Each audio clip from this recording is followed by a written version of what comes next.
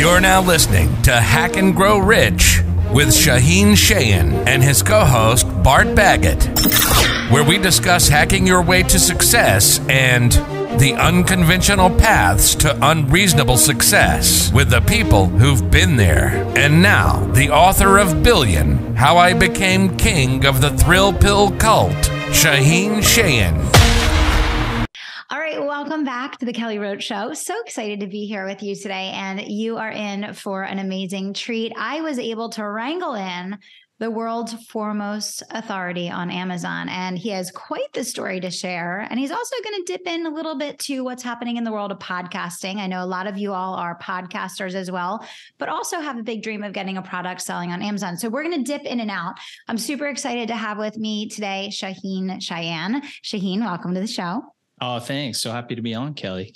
Okay. So I'm happy to have you here. I don't even know where to start because I'm so excited to dig into all of this, but let's dial the clock back a little bit and let's talk about how you got into the world of Amazon and how this journey kind of unfolded with you growing this presence and how you teach people and how you personally sell on Amazon. And then we'll talk a little bit about what's happening with the world of podcasting. So tell us a little bit about your story. Yeah, totally. So, I actually started in the world of health and wellness supplements back in the early 90s. I was a teenage millionaire. I started this company. We created $1 billion of revenue pre-internet, which is pretty nuts. Pretty crazy. And from there, I went on to doing a few different entrepreneurial ventures. But at some point, I decided to go back into supplements. And this was back in 2009, 2010. Where Amazon was great mainly for books. They weren't allowing this stuff. And there's this little guy named Jeff Bezos, and everybody kind of had his eye on him in the VC world. And I started investing in different companies, and I was looking at Amazon very closely. And this was a time where you could get Jeff Bezos on the other end of the phone if you needed to. He wasn't the richest man in the world. In fact, he was kind of struggling. Yeah. And you could email him. It was jeff@amazon.com. He'd respond. He responded to all the emails. And so we heard through the grapevine of kind of being in these circles that Jeff was going to open up the Amazon platform to third-party sellers. What that means is that whereas before they were really only selling books and a few odd items, books and CDs and DVDs, if people remember what those were, that they were going to open it up to anybody to sell anything. And so I had just been at the point where I was like now getting in my 30s. And I was like, man, if there was a way that I could develop a brain supplement. So I developed this brain supplement and I was like, how can I sell this thing? And of course, the Amazon thing popped and I was like, you know what? Let me try to sell it on there. There aren't many people on there selling supplements. Let me try. So I started a seller account. And back then you could do it all in a day. It was like 15 minutes, you'd have your Amazon store going, you'd be able to sell on Amazon. And it was a high ticket item. It was this brain pill called Accelerol Focus Plus. It's amazing. It's still on the market. And nobody was really selling anything like it, and certainly not on Amazon. I went to sleep. It was like $130 a package in those days. Now it's far less.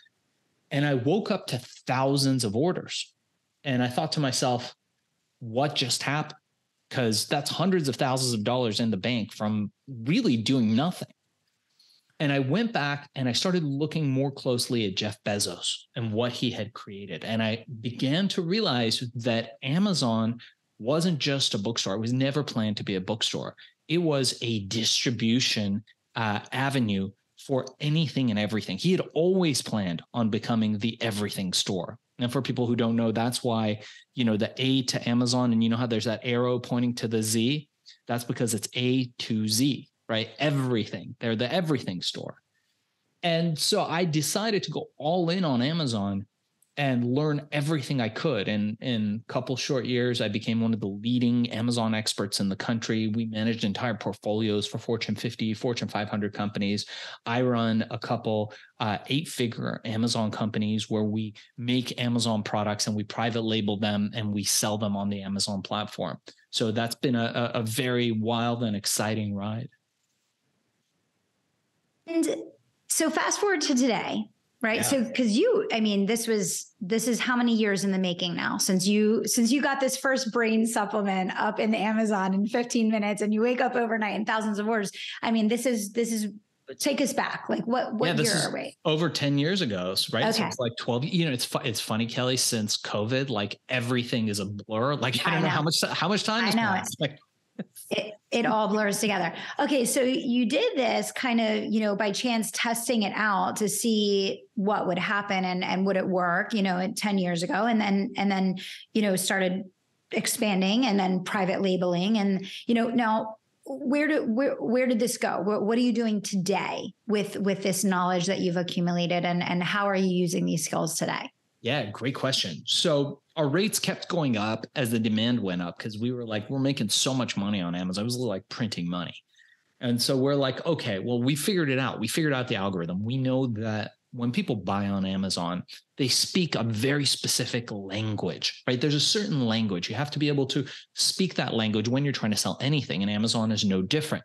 So we learned that reviews and ratings are very important. We learned that the way you show the images are very important. We learned that people who are on Amazon often don't have time. They just look at the reviews and they want the 3 highlights of the product and they're done. So you have to be very succinct. So we distilled this into an algorithm and we started doing this service for Fortune 50s, Fortune 500s, and our rates went up and we were like at $55,000 a month, which is what we charge now for big companies. And a lot of people came to me, a lot of actually young people, and they're like, dude, Shaahin, I want to be you. I want to do what you're doing and make all this Amazon money, but I don't know how. And can I hire you? And I said, yeah, but we're like really expensive if you want us to do it for you. And you don't have that kind of money. You don't have $55,000 a month or, $2,400 an hour to pay me to come on. They're like, yeah, maybe if you had a class. So that's where I came up with FBA Seller Course. It's fbasellercourse.com for anybody that's interested. And I just started mentoring and teaching people with my Amazon FBA Seller Course, the Amazon Mastery Course. And we created this online training where we teach people, how do you find a product? How do you make sure that product is profitable? How do you sell it in any market environment? And how do you speak the language of people who are buying on Amazon? And then we teach them how to take that knowledge and branch out to other platforms. Like my wife now is selling on Etsy. She became an Amazon seller when we had our kid. He's 9 now. But when he was first born, she was like, I don't want to have to do a 9 to 5. And she's like, well, let me start doing a small Amazon business. And she started an Amazon business. She's doing 7 figures now with her Amazon business. So the story is real. And I'll tell you what, in fact, I have a 2-hour training. It's normally $200 for anybody that's listening to the Kelly Roach Show. Let's give it to them for free. So anybody that wants to reach out to me, I'll share my email and we'll share it in the show notes. It's darkzess@gmail.com. Reach out to me, mention the Kelly Roach Show. I'll give you the $200 training free, no credit card, nothing. Because my goal now is to inspire 2,000 people to start Amazon businesses. I love it.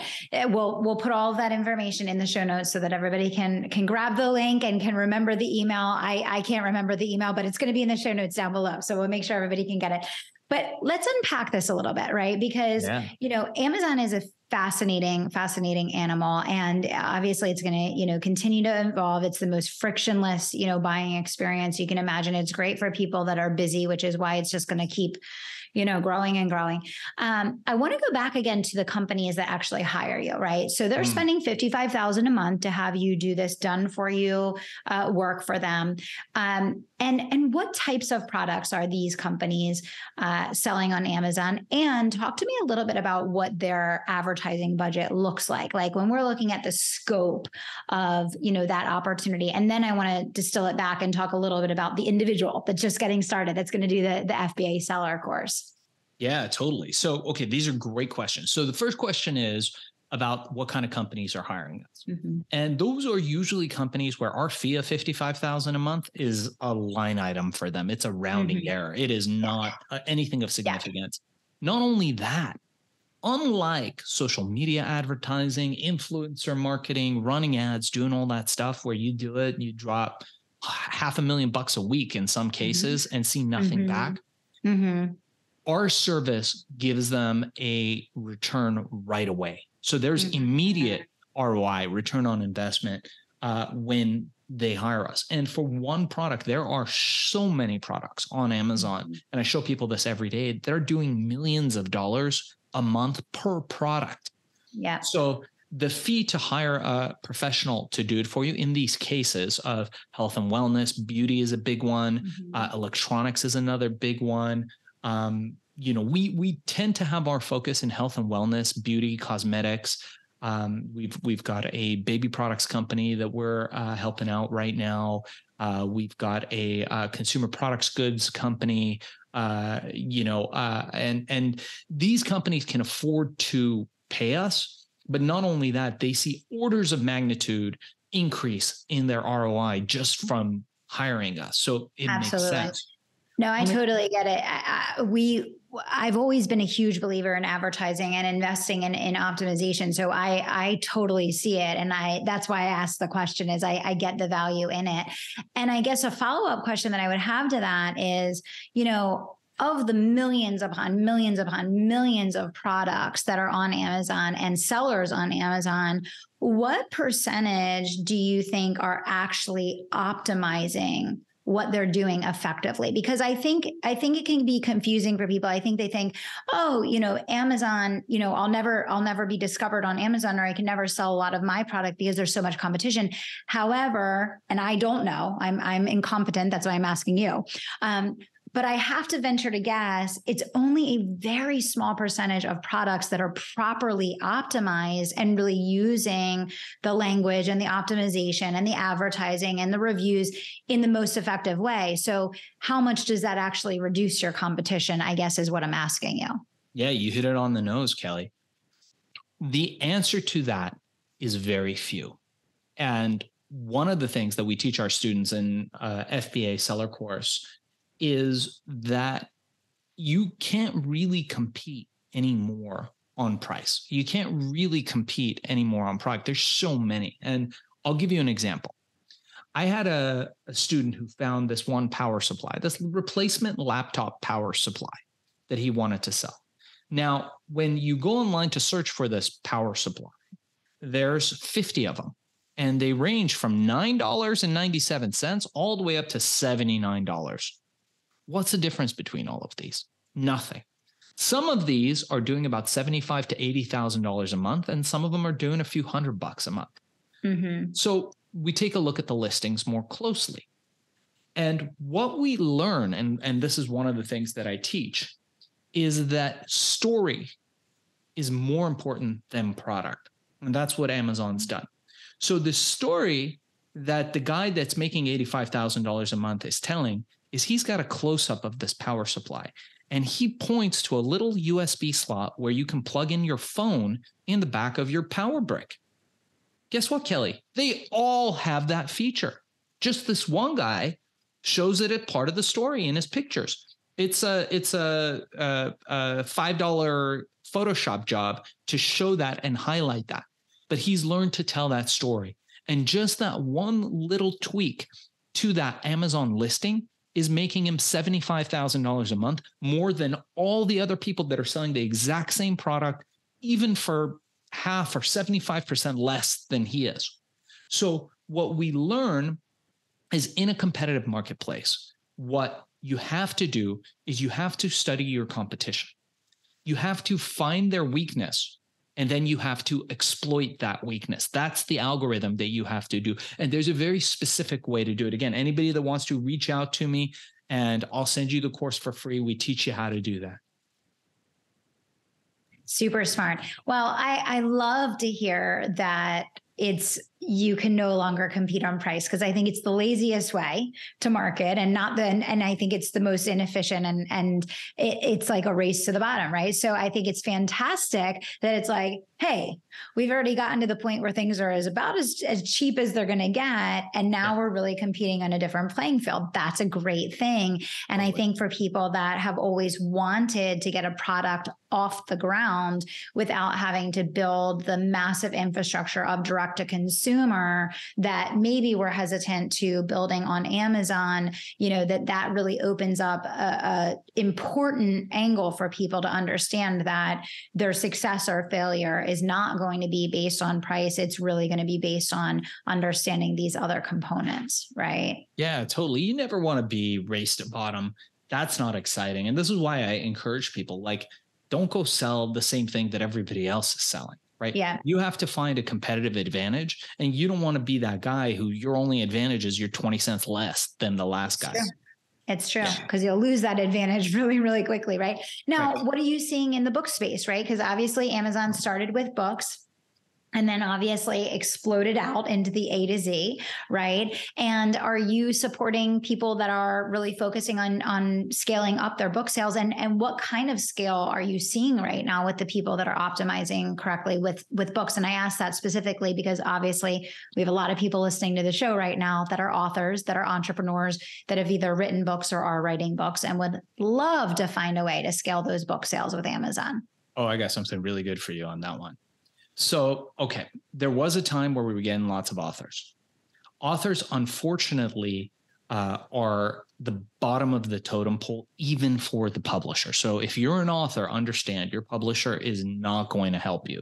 Mm-hmm. You need to get out there and promote your book. 1000%. And more importantly than that, I would hope that every single author out there has a back end to making money. If you're a speaker, if you're selling a software, a service, coaching, consulting, whatever it is, because you have to now. You have to. You would be amazed at how many New York Times best-selling authors are coming to us. So a couple of years ago, I launched my book, Billion, How I Became King of the Thrill Pill Cult. It became an immediate bestseller. We just got a film deal for it, which I'm really excited about. That they announced that, big Hollywood studio, Academy Award-winning Hollywood studio is going to be producing the film. Congratulations. Thank you. Yeah. And I did it all through podcasts, just like this one. So I started doing these podcasts, and I'm going to lead into your question here. I started doing all these shows, and I was like, man, this is good, but it's kind of moving slow. What's going on? I realized that I was the dude on the corner in the nice neighborhood selling my own house, right? Because I was representing myself. And, I had my 15 minutes of fame. So a lot of the show hosts recognized me, and they were like, okay, cool, we'll have you on. But I was like, how can I 10X this effort? Yeah. So what I did is I started a small podcasting company. I hired a couple people to get on there and start pitching me publicists. And we started building out the algorithm. And the thing I learned is that the second that somebody else was representing me and it was on a company letterhead, went up 10 times. And so we spent a good part of the last 2 years building out, how do you communicate with show hosts, right? And why is this important? It's important because the highest ROI of any marketing effort that you will ever do is going to be podcasts. Why? Podcasts are evergreen. They live forever on the internet. Most of them are long form. We get to know you when you're doing a podcast. When you're on this podcast with me, we're buds, we're friends, right? You and me right now are at the gym with somebody who's doing their leg lifts while they're listening to us, right? Absolutely. They're in the car driving, waiting to pick up the kids from soccer while they're listening to us. And so it's a way of selling through authority. More importantly, you, Kelly, are interviewing me. So you are the authority in your space. You're asking me questions. I can go out there and tell everybody, hey guys, I'm the best at Amazon. I'm the best at podcasting. I'm the best at this, that, and the other thing. People be like, cool, man, but you got a vested interest because you're trying to sell me something. But if you are interviewing me and you're like, Shaahin's the greatest at this, that, and the other, not that you are, but if you're doing it, now I have authority because somebody else who's in authority is giving me theirs. So podcasting is one of the most influential ways. The second thing is it's very inexpensive to do compared to, the ROI on social advertising, on Facebook advertising, on LinkedIn advertising, on any kind of these things. And you get to build a body of work that you can then meme, that you can aggregate and put out all over the internet to become the authority in your space. So for anybody that's interested, I do a free 15-minute consult. The company is called Podcast Cola. Look us up, podcastcola.com. You can go on there and book a time and be on great shows like this, like Kelly's show. Plus, the other amazing advantage that a lot of authors had, so this is the ultimate hack, is they get to network with great podcast hosts like yourself. I can't tell you how many people have made deals with our show hosts, the tens of thousands of shows that we book. They're like, man, I got on a show with this host, but she's also a real estate broker in Cabo San Lucas. And she just, bought me and my family our first investment property out there. I'm like, amazing. Yeah. Yeah, for sure. I couldn't agree more. I feel like podcasting is the best investment you can possibly make of time and energy as it relates to building your brand, like bar none. And it's really interesting because I think that so many business owners will kill themselves creating content. They'll kill themselves doing all sorts of other things in their business, but it's podcasting that actually gets you the exposure. Right. It's podcasting that actually gets you in front of new audiences, which is actually what makes that content matter. Because you can create content for 5 people all day and all night. It's going to be the exposure to new brands that's going to really make the difference. So, yeah, totally. That's absolutely right. And, we've seen, so I credit Joe Rogan with bringing it back, right? Because you remember there was a time where podcasts were everything and everybody was like, oh my God, podcast is the next big thing. Yeah. Then it all disappeared. It all went away. And then all of a sudden there's this guy who's like this reality TV host, / fight commentator. And he's just pounding away, just doing these show after show, thousands of shows. And then all of a sudden he has a larger audience than CNN and Fox News combined. Yeah. Yeah. Combined. No, absolutely. Yeah. I couldn't agree more. It's mind blowing watching what is happening and what you can do with the audience that you can build with podcasting. I couldn't agree more. So let's kind of bring it full circle for people. Let's start on the Amazon side for a second. Obviously, you shared some great free resources and you shared a course that you have that people can get started with if they're interested. Yeah. But let's just say that someone is sitting here today and we want to give them a couple quick and dirty tips. They have a product on Amazon right now. They want to look at what can they do right here, right now that is going to impact the effectiveness of their listing and the traffic that they're getting. What would you tell them to go out and do today? Sure. So it's a process. So the first thing you need to do, I would recommend, is finding the top 10 winners in your space. Who's making the money? And there's tools. There's a tool called Helium 10. Again, we recommend it in the free course. So just get the free course. There's one called Helium 10, which is probably the best one. There's another one called Jungle Scout that a lot of people use. And these tools will allow you to spy the sales of your competitors online on Amazon. So you need to find out who your top 10 competitors are. And then you need to look at their listings and find their vulnerabilities. Is there a USB port they're not mentioning? Is their cup, their sippy cup, is it BPA free and they're not mentioning it? And most moms are looking for BPA free cups for their kids. Is there a certain color that they don't offer that you could offer? And then you want to optimize your listing. The main problem people have is that they don't know, they don't have a product. So they're like, man, I think I'm just going to wait till a product comes to me. And the truth is, it doesn't work that way. The way that it works is you can't base your business on a product. You have to base your business on a business system. And then it doesn't matter what product it is. And I always ask people, I'm like, hey, do you care if you're selling kids' diapers or sneakers or barbecue mitts if you're making $100,000 a month per product, $1 million a month? Does it matter to you what you're selling? Everybody says, no, it doesn't matter to me. Say, okay. So you have to find a system, not a product. And, the best way to do that is to find somebody who's done it and get them to coach you and to mentor you. And that's effectively what we do. But if you don't come to us, find somebody who's done it and have them teach you the way. It's the best way. Yeah, absolutely. So what are you most excited about looking forward into 2023, and where do you plan on taking your companies from here? So obviously you have the podcasting side, you have the Amazon side, you have some TV stuff coming up. Yeah, there's a lot of super exciting stuff coming out right now. But honestly, the 2 areas that I'm most excited about is one is Amazon and being able to get 2,000 people to create predictable recurring revenue streams and not have to work the 9 to 5. I think, in the old days, like for me, I had my first big hit when I was in my teens, right? We did $1 billion in revenue with my first supplement company. And I was like, man, this is it. But then subsequently, I had lots of other companies that did really well. And I think the way moving forward is we all need to have 2, 3, 4, 5 streams of revenue, some of which are passive, some of which are semi-passive, some of which are recurring revenue models, in order to really be successful. It's not going to be one big thing for everybody anymore. Yeah. So with that said, I think you have to be able to focus on different areas of business. And Amazon is a spectacular area, but also you want to get your message out. And in whatever business you're in, you want to be an authority. And that's where being a featured guest on podcasts come in. So I'm super excited about that. Anyone that's interested, again, podcastcola.com. I'd love to talk to you and hear your story and see if you'd be right for being on great podcasts like Kelly's.